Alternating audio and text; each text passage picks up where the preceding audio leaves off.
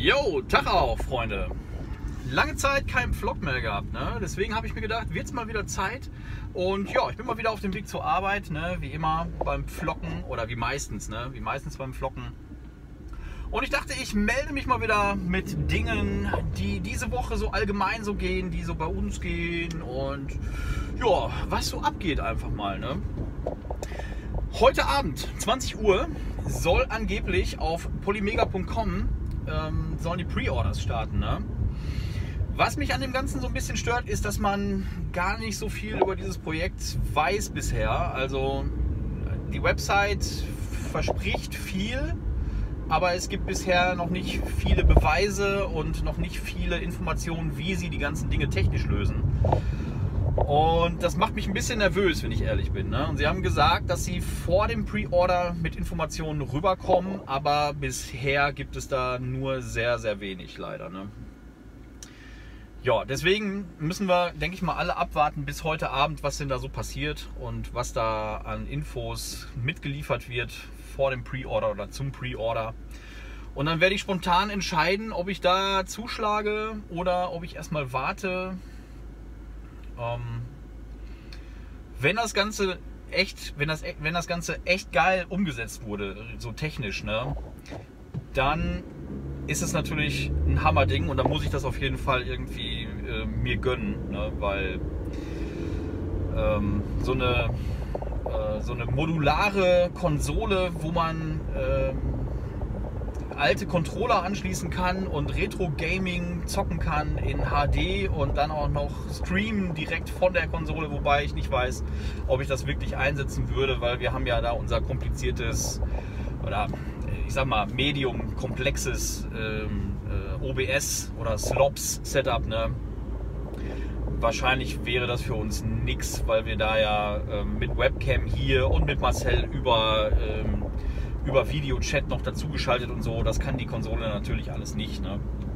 Aber dass man das Feature allgemein erstmal hat, ist erstmal nice und erstmal cool, ne? Jo, dann gibt es diese Woche auch noch Limited Run Games natürlich, ne? Ihr möchtet immer diese Limited Run Games News von mir haben. Nein, weiß ich nicht, ob ihr die haben wollt, aber ihr kriegt sie trotzdem. Am Freitag startet nämlich ja, ein Pre-Order mal wieder für die Nintendo Switch, Yooka-Laylee, und ich meine, das sollte eigentlich gestern oder heute schon starten, aber ich habe da bei Twitter irgendwie, meine ich, was im Augenwinkel gesehen zu haben, dass sie das auf Freitag verschieben, weil sie, glaube ich, noch irgendwie Informationen für eine Collectors Edition oder so zusammenstellen müssen, dass sie da irgendwie nicht rechtzeitig mit klargekommen sind oder so. Irgendwie sowas war da. Auf jeden Fall wurde es verschoben. Pre-Order startet jetzt am Freitag. Pre-Order, was aktuell schon läuft übrigens, ist Dust, an Elysian Tale für Nintendo Switch. Da wüsste ich echt sehr gerne, ob da noch eine PlayStation 4 Version kommt. Dann würde ich mir nämlich die Switch-Version schenken. Aber darüber ist offiziell nichts bekannt momentan. Und ich würde mich echt ärgern, wenn ich jetzt das für die Switch vorbestelle und dann kommt es auf einmal für die PS4 auch noch, ne? Aber da weiß ich noch nicht, was ich mache. Also mal gucken. Ich warte erstmal das Pre-Order-Window ab bis zum Ende. Ja, mein Freund, du bist natürlich voll der Held. Ja, ja, sicher. Das hast du schön gemacht. Schön hier reingezwängt. Naja, ne, also wie gesagt, da warte ich ab. Auch noch am Freitag übrigens allerdings kein Pre-Order, sondern hart limitiert. Auf wie viel Stück weiß ich nicht. Salt and Sanctuary für PlayStation 4 und ich meine auch für PlayStation Vita. Bin aber jetzt gerade nicht ganz sicher, aber doch, ich glaube schon. Ich glaube PlayStation 4 und PlayStation Vita. Ein Game, auf das ich schon lange warte eigentlich und was ich auch schon lange haben möchte. Allerdings habe ich letztens noch mal einen Trailer geguckt und dann war ich plötzlich unsicher, ob das wirklich so cool ist, wie ich mir das mal vorgestellt habe. Naja, gut, machen wir mal weiter mit etwas mehr persönlicheren News, also persönlichere Gaming-News sozusagen. Ich habe ja irgendwann vor einer Weile, habe ich ja Kingdom Hearts 1 angefangen und ich habe es dann erstmal wieder pausiert. Ich habe jetzt pausiert, habe erstmal andere Games gezockt in der Zwischenzeit. Nee, mein Freund, du wirst hier nicht dich hier reinzwängen. Da habe ich überhaupt keinen Bock drauf. So.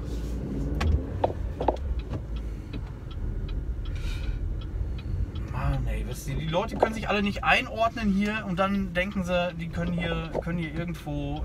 Nö, sehe ich überhaupt nicht ein. Sehe ich überhaupt nicht ein. So, ja, Kingdom Hearts 1 habe ich erstmal an die Seite gelegt. Ich werde es irgendwann weiter zocken. Jetzt, wenn es so Richtung Winter geht, wobei es kommen so viele geile Games. Ich habe mir echt eine Liste gemacht von Games, die ich noch 2018 durchzocken möchte. Da ist Kingdom Hearts 1 auch drauf. Aber es sind so viele große Games auch, die jetzt kommen. Also ich habe die Liste jetzt nicht auswendig gelernt, aber es ist noch drauf Dead Cells. Und da bin ich jetzt echt ein bisschen unter Zeitdruck, denn diese Woche kommt auch Spider-Man. Und Spider-Man ist auch auf meiner Liste von Games, die ich durchzocken möchte. Da habe ich neulich, ne, ich bin ja ein Fuchs, ne? Ich habe letztens die Amazon 3 für 2 Aktion, da habe ich mal so ein bisschen durchgeguckt, was für günstige Games ich da finde. Und da habe ich 3 Games gefunden für 25 € das Stück. Das heißt, ich habe 3 Games für 50 € und ich hatte in meiner PlayStation 4 Sammlung ein Game, auf das ich absolut gar keinen Bock mehr habe. Und das war Amazing Spider-Man 2. Da habe ich auch mal vor 3 Jahren oder so in einer 3 für 2 Aktion beim Mediamarkt, war es glaube ich, 17 € für bezahlt. Das heißt 67 € plus 20 €, die ich dann bei Gamestop bezahlt habe. Und dafür habe ich mit 2 AAA-Titel vorbestellt, also fast zum Preis von einem. Ne? Also ich habe mir 2 70-€ vorbestellt für diese, für diese 3 beziehungsweise für diese 4 Games, die ich gerade genannt habe, plus 20 € Zuzahlung dann natürlich noch. Ne? Habe ich mir vorbestellt Fallout 76 und sag mal schnell, was noch? Spider-Man natürlich. Sorry, ich war hier gerade durch den Straßenverkehr etwas abgelenkt. Und Straßenverkehr geht natürlich immer vor. Ne? Ja, was geht sonst noch so? Dead Cells habe ich war ich echt ambitioniert. Ne? Wie gesagt, die Zeit drängt jetzt quasi. Ich muss es diese Woche irgendwie schaffen, das durchzuzocken. Zumindest einmal den Story-Modus durch. Ne? Ich weiß, dass es danach noch weitergeht, aber einmal den Story-Modus muss ich irgendwie mal diese Woche packen. Das ist zumindest mein Ziel. Und da habe ich gestern sehr ambitioniert, habe ich mich da rangewagt. Ey, kann nicht wahr sein hier, ey. Was ist denn heute los? Sehr ambitioniert habe ich mich da rangewagt und habe total verkackt. Ich habe total verkackt. Also inzwischen habe ich natürlich schon richtig geile Waffen freigeschaltet und ich bin auch selber halt, meine Skills selber sind halt wesentlich besser geworden als noch beim ersten Mal, wo ich es gezockt habe. Aber es ist einfach teilweise so random. Ich habe gestern zum Beispiel einmal eine Waffenkombination gehabt, mit der bin ich so geil durch die ersten 3 Biome gerockt. Ich habe alles weggepustet. Ich habe kaum Energie verloren in den ersten 3 Biomen, beziehungsweise habe ich... Also ich bin jedes Mal aus dem Biom raus mit voller Energie, ja. Und nicht einmal die Medizinfiole oder wie heißt das Ding da, also diesen Gesundheitstrank da, habe ich nicht einmal einsetzen müssen. Und dann komme ich in den Glockenturm und die machen mich einfach alle mal, also der erste Gegner hat mich sofort weggerockt. Ich habe da nur, ich guckte nur auf den Bildschirm, ich dachte nur, nein, das kann jetzt nicht wahr sein. Das kann einfach nicht wahr sein. Und da war es auch schon zu spät. Da war ich kaputt. Es ist, also die perfekte Kombination an Waffen habe ich bisher noch nicht gefunden. Ich mag sehr gerne irgendwie als Primärwaffen so Klingenwaffen und als Sekundärwaffe mag ich irgendwie so Pfeil und Bogen. Aber die perfekte Kombination habe ich bisher noch nicht gefunden. Ich habe jetzt aber gestern auch noch ein paar neue Waffen freigeschaltet und da muss man einfach mal gucken. Ja. Da muss man einfach mal gucken. Ansonsten, diese Woche wird es natürlich noch richtig geil, denn der Marcello kommt mit seinem Bruder zu mir und wir gehen zusammen. Achso, und der André kommt auch noch zu mir. Ne? André von Bitdynamic kennt ihr, ne? Kennt ihr alle, glaube ich. Die 3 kommen zu mir und pennen bei mir das Wochenende, von Freitag bis Sonntag. Und wir gehen alle zusammen auf die Börse in Bochum. Ja, sehr geil. Ich freue mich total auf das Wochenende. Das wird richtig geil. was geht denn sonst so bei uns noch? Also Livestream ist diese Woche bisher nicht geplant. Aber ihr kennt das bei uns, das kann sich immer spontan mal ändern. Ne? Das könnte immer irgendwie mal passieren, dass dann doch irgendwie was kommt. Aber geplant, kann ich euch schon mal sagen, ist aktuell nichts. Wir hatten letzten Sonntag, ne, für die Leute, die es noch nicht gesehen haben, haben wir unser Gamescom-Video veröffentlicht.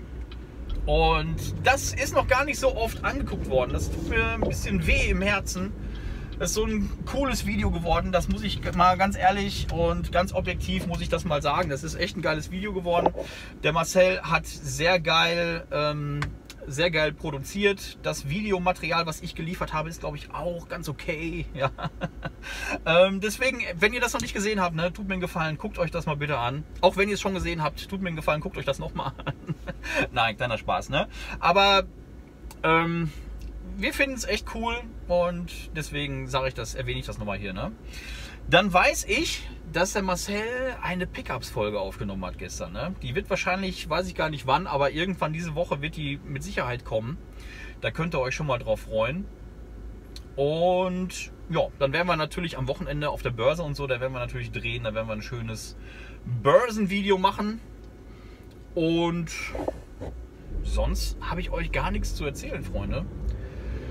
War aber auch genug, ne? War aber auch genug. Da hat sich einiges angestaut durch die letzten 2 Wochen, wo es gar keinen Vlog gegeben hat, ne? Das musste jetzt mal alles raus. Und ich hoffe, ich kann das auch hochladen. Ich hoffe, dass sich das von der Qualität her, okay ist. Und jetzt bin ich auch schon fast auf der Arbeit, Freunde. Deswegen bin ich raus. Ich muss nur irgendwie euch noch so lange bei Laune halten, bis es eine Möglichkeit gibt, dass ich auf den Aufnahme-Stopp-Button drücken kann, weil das geht gerade hier momentan sehr, sehr schlecht. Und ihr wisst, Straßenverkehr geht natürlich vor. Ne? Das ist eine ganz wichtige Regel hier beim Kommando-Vlog. Und jetzt bin ich raus, Freunde. Tschaußen!